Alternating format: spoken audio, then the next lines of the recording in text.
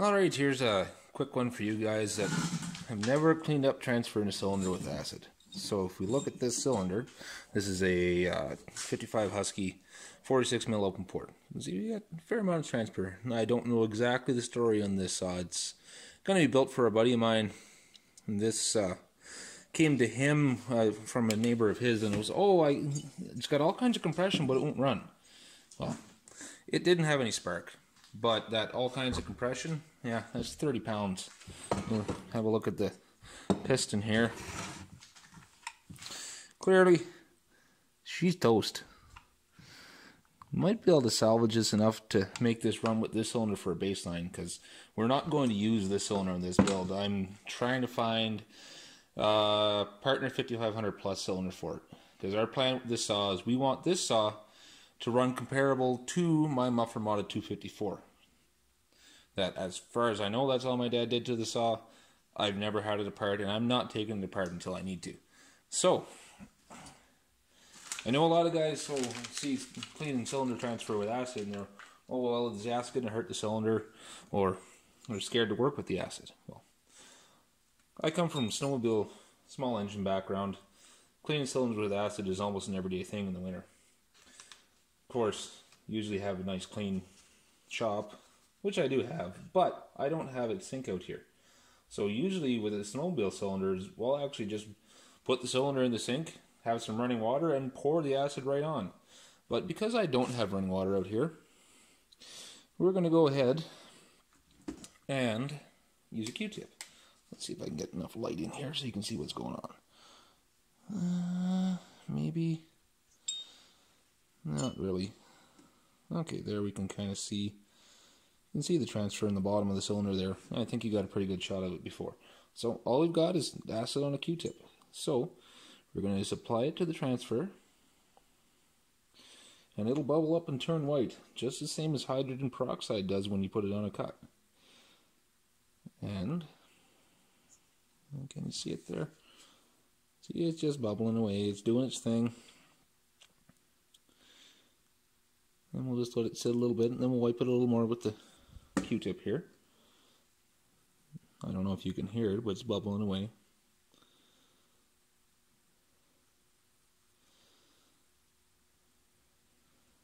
Let's see, there's our new one coming off on the Q-tip.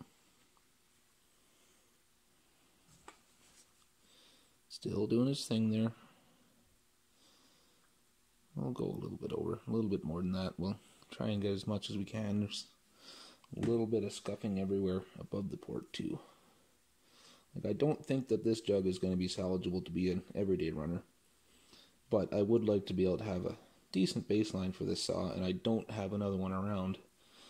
So if we can make it run with this cylinder, we'll try it. But I don't know if it's going to clean up enough, and I'm definitely not getting a new piston, so well, if we can free up the ring on that one, we're going to run her as is. And it's a two-stroke. They are forgiving when it comes to that. They may not run as good, but they will run. See? It's still doing its thing. Just...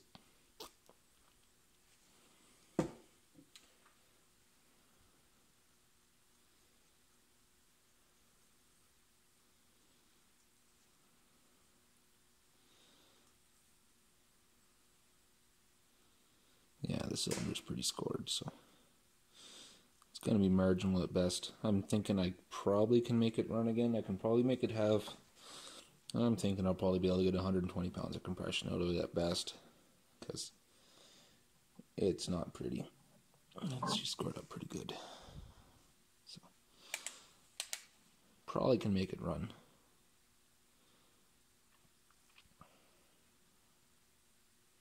And that's pretty much it. Now we're just going to flush it out with some clean water, and Bob's your uncle.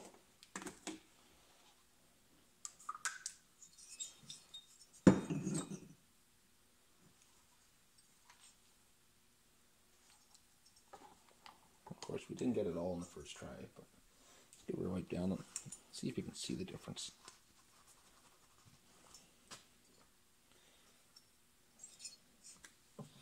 Yeah. You can see she's scored pretty good in there. But you can see we made that transfer quite a bit smaller. Doesn't look like we're through the plating, so that part may still come clean. There are some gouges in there above the port, which are going to be a problem. But we're going to do what we can. I don't think that this is going to be no, it's not going to be something that I'd put together and sell to someone. I'd probably run this on my own saw, knowing that, yeah, it's going to die, but not for something that's going out the door to someone else. I'll just add this to a collection of cylinders that are kind of good, but not really. I've got a whole bunch of those for 266 Huskies, because I seem to acquire a lot of those ones. Okay, I think currently I've got 9. As you can see here, still bubbling away, and only on where the transfer is. You can see the plating's not being touched at all.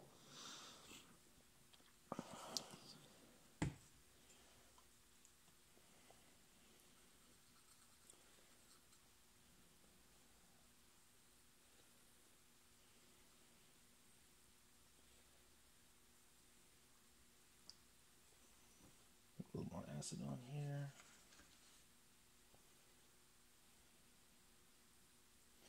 We'll just let it sit a little.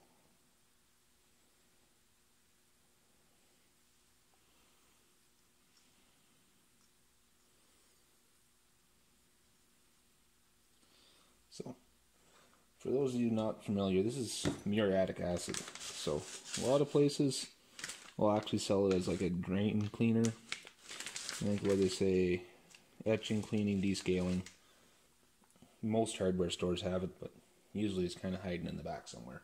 I've had this particular jug for 2.5 years now. I don't know how many cylinders I've cleaned up, and I don't think I've actually used any appreciable amount.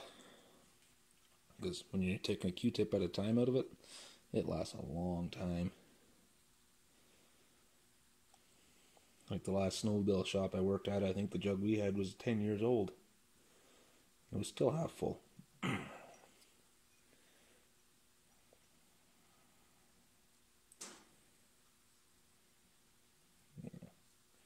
This one's gonna, I think I've got most of what's gonna come off now, and the rest we're just gonna get out the old emery cloth and clean her up as best we can. So, you can see here, still, the acid's still doing its thing. A little bit of smoke coming up there as it's chewing away on that aluminum transfer. Lots of bubbling going on too. There we go. Bubbling away, cleaning it up, but as you can see, it's not touching the coating at all, just the transfer. So where you have to be careful with this is where you have your edges of your ports where you have exposed aluminum. Because if you leave it too long, it will damage the cylinder, but you're going to notice right away that it's doing something there. So generally, unless you're not paying attention, you're not going to hurt the rest of your cylinder. And also, if it eats the aluminum through the scratches in the cylinder wasn't savable in the first place because there was no transfer, there was no coating left in that area. So here we go. Yeah, it's quite a bit cleaner than it was. Where we're at now, we'll be able to just clean up with some emery cloth. So let's get that out and see what we can do. Alright, so here's our fancy contraption for emery cloth in the cylinder. This works great. Yeah, just cut a slit in a piece of rod, stick the emery cloth in there, and go to town. Again, just, you're not trying to hone out this cylinder, you just want to clean it up. So, you're not expecting to try and spend 15 minutes going back and forth cleaning this sucker up. You just want to knock the aluminum off and maybe make a nice finish for the ring to seat on. So, low speed on the drill. Let it go.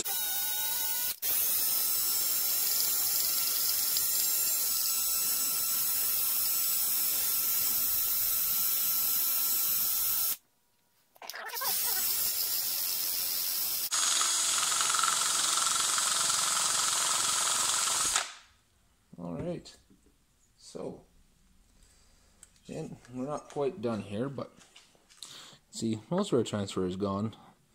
This cylinder definitely goes into the category of not being great anymore, but I think it'll clean up enough that it'll be a runner. Again, I wouldn't let this one go out the door, but I would run it on my own junk, because I have enough saws that if it stops working when I'm in the middle of doing something, oh well, I'll just grab one of the other 3 or 4 I've got with me.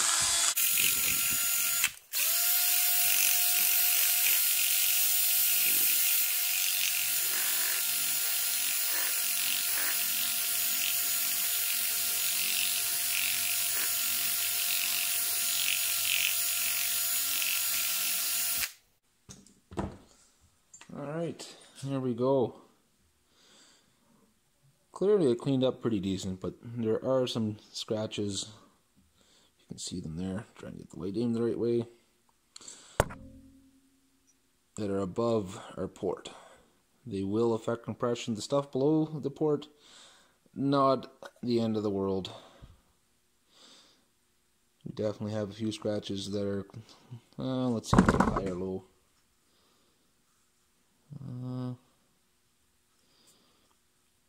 I think we have a few spots here that we still have a little bit of transfer.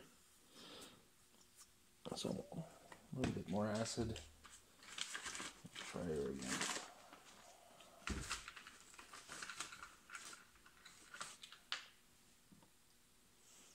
Nice new Q-tip.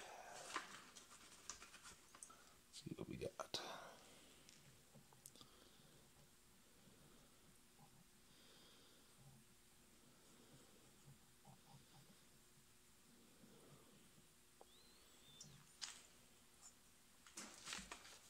So,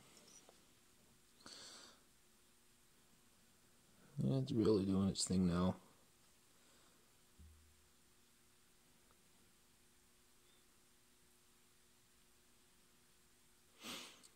Most of that stuff is still proud of the lining, so that is transfer still. But there definitely are a few grooves that are not going to go away.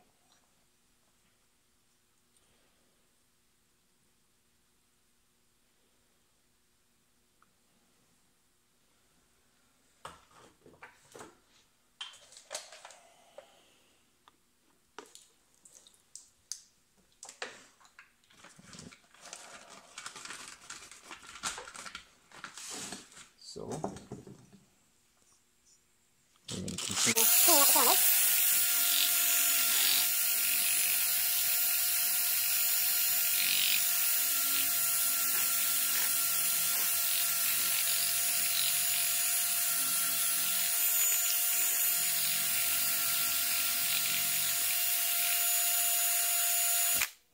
There we go. I think that's about as good as this one's going to get. Got a pretty decent looking crosshatch now from the emery cloth. So that's the rough surface we need to seat our rings. You can see there's still a few marks in there, but this cylinder will definitely run.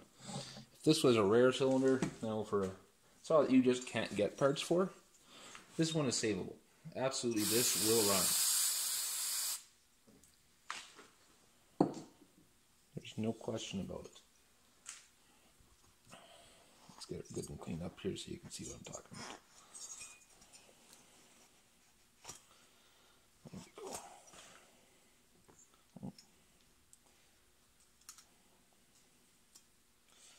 So, no questions asked. This is a usable cylinder. Not everyone's going to be comfortable using a cylinder that still has a few marks in it. That's up to you. But like I said, if this was a saw that you can't get another cylinder for, this is perfectly usable. It's been saved. It's definitely going to be good enough to run this saw, get the baseline I'm after, just so we can compare and actually have some scientific proof that we gained. Although, we're not going to use that cylinder for a build, because I want to do it closed port. Ideally, like I said, partner 5500 plus if I can find it, maybe a 5000 plus, because I think even the 50cc platform we can work with. Because I know the closed port OEM cylinders are not easy to find out. So, piston, this isn't going to be too bad to deal with. So let's get it off of there. Let's see what we can do.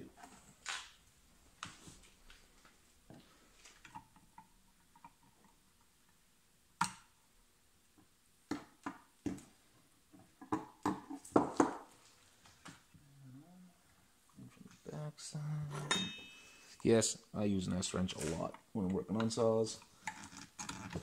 I'm bad for building stills with only an S-wrench and a T-handle Torx. Because for the most part with a still, that's really all you need. Alrighty, let's get the saw out of our way and let's get this ring freed up. So I'm just going to work it. See if we can get it out of here without breaking it. So we're clinched just right there. I don't know if you can see it, but we just got a small pinch. So let's see what we can do with it. Get out the OFA. Do a little bit of trimming.